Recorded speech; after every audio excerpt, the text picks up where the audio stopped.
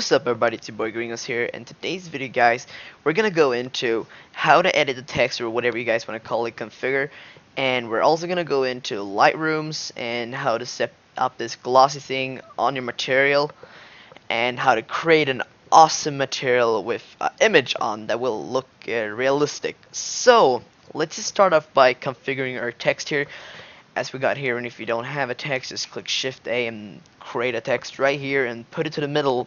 Very simple.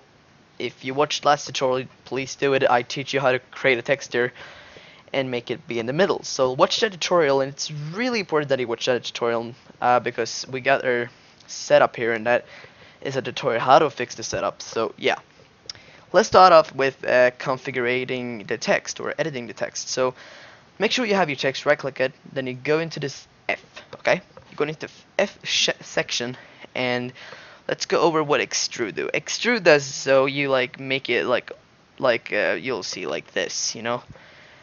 Like more bold, really hard to explain. But we're gonna go for 165 because I think that looks pretty good. You can decide how much you want, like 145, but we're just gonna go for 165, okay?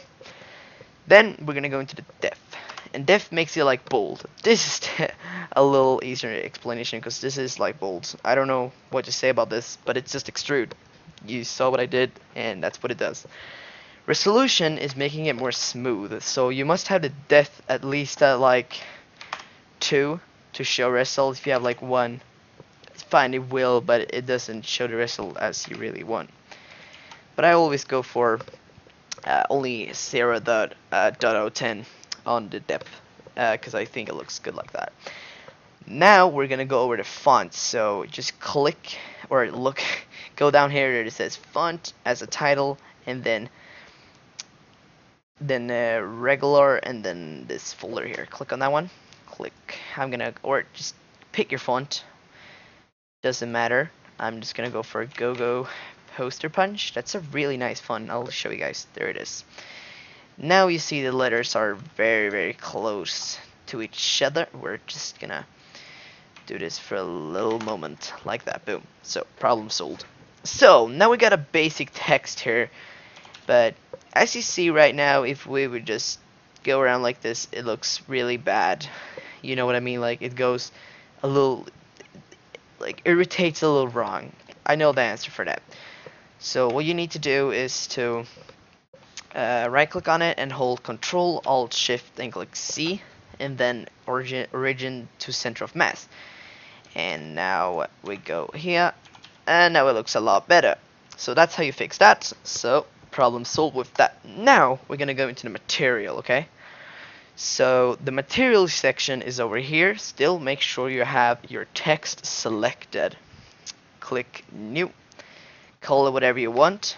I want to call it cool material.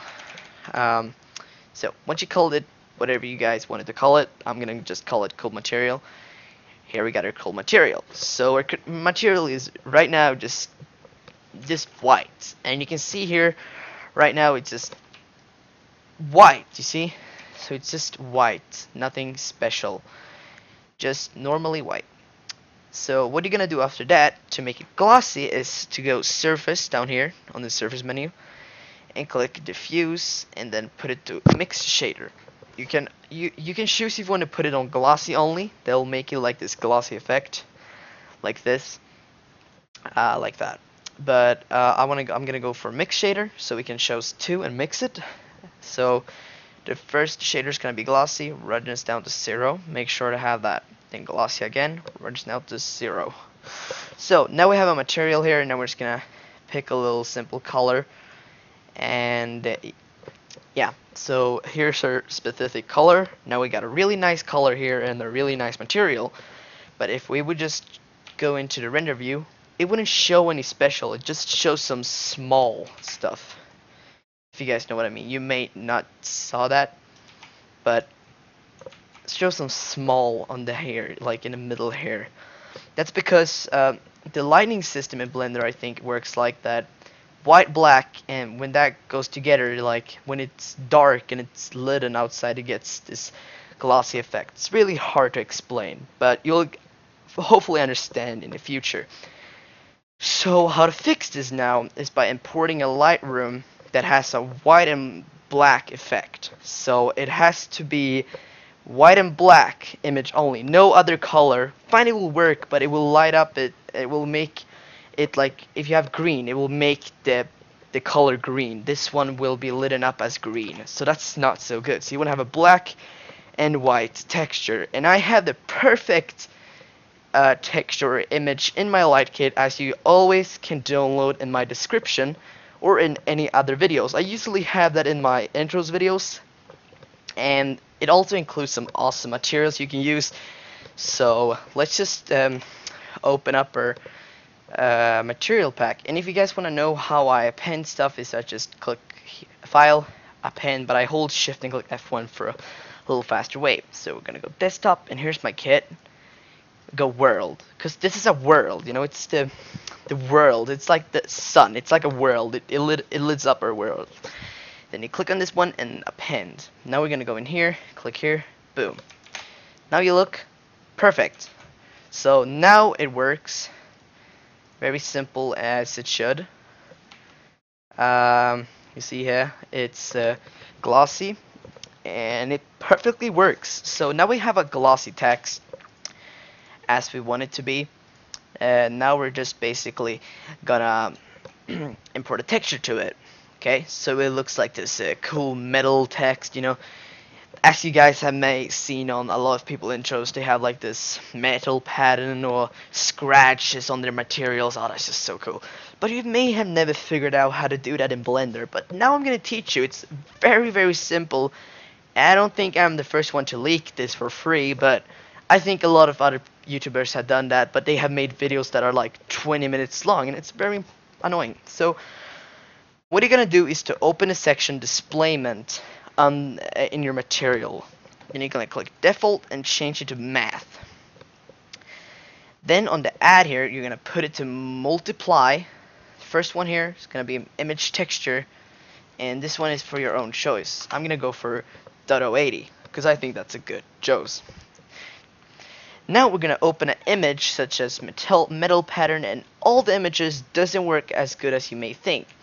But I have some textures here that work pretty good, so we're gonna choose the metal texture here. So if we look now, nothing has been affected, but that's because something isn't right. We can't really fix it here, as I know, so we must open our extra menu here, or whatever you want to call it, panel. Go in here and node editor. So now you guys are gonna get really confused because you may have never worked with materials in here. So what you need to do here is a simple thing. If we remove this one, nothing happens. If we put this one to this one, boom, we get our image affected to the material. So now if we would look or render, still nothing. As you see, absolutely nothing. But our material says that it is something. But listen, you can't put a material on a text or like an image on a text. I don't think, because it just doesn't work. It's not a mesh object or anything like that, so you can't put an image on a text. So what you need to do to fix this problem is basically by making it into a mesh. But here's the the negative thing about making it to a mesh. You won't be able to edit the text like this. You won't be able to do that anymore, so make sure you have the right name. That's why I tell all the people I make intros for, okay, after I've done this, no turning back, I can't change the text. They're like, yeah man, that seems good. So you can change the text after you've done this, but you must do this to apply the material to the text. So make sure you have right click the text and hold Alt and click C. It'll bring up a menu that says convert to curve from mesh/text and mesh from curve blah blah. So I usually click this one down since this one gives another thing. It's like spirals. It gives the spiral effect, and that's you don't want that. So you want to click this one, it'll make it to a mesh object. So if I click ESC now, or tab, I mean, you can't change the text anymore. Sadly, you can't. So what do we need to do to apply this material now, or the image? Because right now nothing is applied. So make sure to right click the text, click tab, click A, U, Smart UV Project, or you can, you can choose if you want to click unwrap or Smart UV Project. What this will do is to like unwraps your text. It's really hard. It makes it, it allows it to put an image on it. But I usually use Smart UV Project, but we can use unwrap if you guys want to. So there you go. Then cube projection, really important, or the texture won't really work as perfectly as you think. Now we have applied it. Congratulations, we have applied our first texture. So you see, here's a texture. We have it applied. It's glossy and beautiful. And I'm really sorry if I can't render a full image because my OBS really it crashes really when I do that. So, but it's applied now. But it may seem a little small, like it looks too ugly. It looks terrible. If you guys understand what I mean. Basically, what I mean is that it looks. How can I explain this? It looks very. Damn, this is hard. Well, if we just look here now, if you look, it looks really like so zoomed in. It looks a little disgusting. But I know how to fix that. So basically, go over here. Make sure this is selected with A, and to select everything, you click A, and then you click S. Zoom it out. Boom! Holy moly, guys! You see this? Now it looks a lot better. You can adjust how you want it to look like. A little smaller maybe. Okay, that looks pretty good. Not too bad. And you still have all the glossy effects. You can, of course, you can change material or the image here. Just change it. Open the value here. I think this is a good one though. I don't know. But you see here, boom, awesome. This looks like disgusting good. Oh. The OBS frozen. Oh, I'm sorry. Here. Boom. You see that, guys? That looks disgustingly awesome. So that's how you put images onto a text. So hopefully that cleared a lot for you. And same with the HDRI Lightroom or the Lightroom. So stop make Lightrooms with those stupid planes as everyone did in the beginning, like. Holy moly, you don't need to do this, guys. You don't need to. And start making materials. You don't need to anymore. Use HDR Lightroom. Black and white image. Find any good. Just type in black and white images on the internet and you'll find a ton of them. Make sure they're not copyrighted or anything. They'll turn out bad for you. Or just use my like it. I have a zebra image here. It works awesomely perfect for intros. And I have used it a lot. But now I'm using another one. It's HDR Real Life, and that one looks a lot more smooth.